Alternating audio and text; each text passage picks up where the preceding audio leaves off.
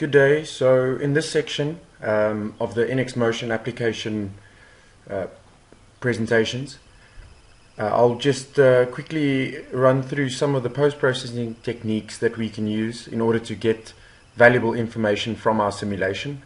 I will be using this 2D model as in one of the previous videos, and we can see again it's this model that has a joint right there that connects this link to ground, and then also a joint that attaches these two links at that section. So I already did a simulation, so I'll just quickly show that is what we've got at this point. So there's a driver on that joint there, and then the other joint is the other link is free to move. Okay, so I'll just stop this.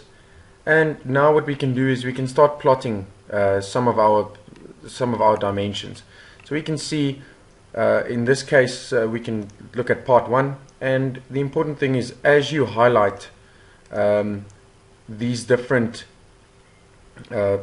components in these drop downs, you can see that with the XY result view tab that is open, we can see that as I select different values, different components, we can see that the options at the bottom changes. Okay, so another thing that you can also maybe see is if I select part 1, I can see that there's a blue, that these names turn to blue, which means they are the children, or they are dependent on part 1. And if I do vice versa, you can see that everything above this turns red. Okay, so this means that again this is dependent on what happens to these links.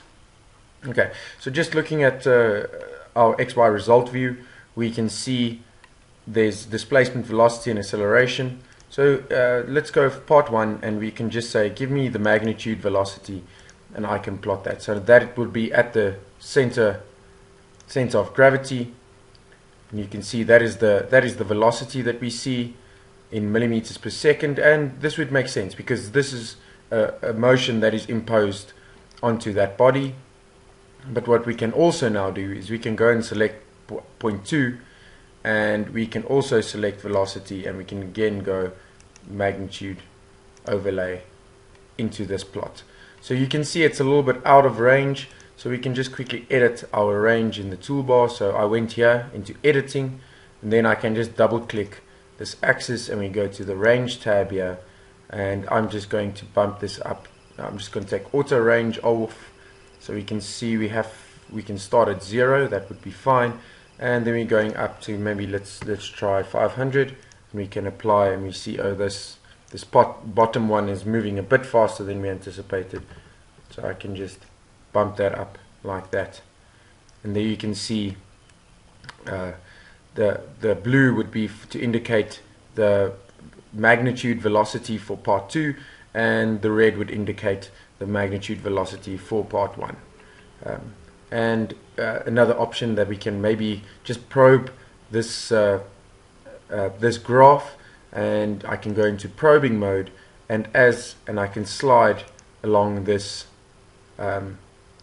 along these axes, and you can see at the top there it gives us values for both of the axes, and if you click you get the values. So clicking closer to the top graph will put a datum point there, and I can just drag that around if I really want to, and clicking close to the bottom to the red line, I can also drag that around just to get some values off of that.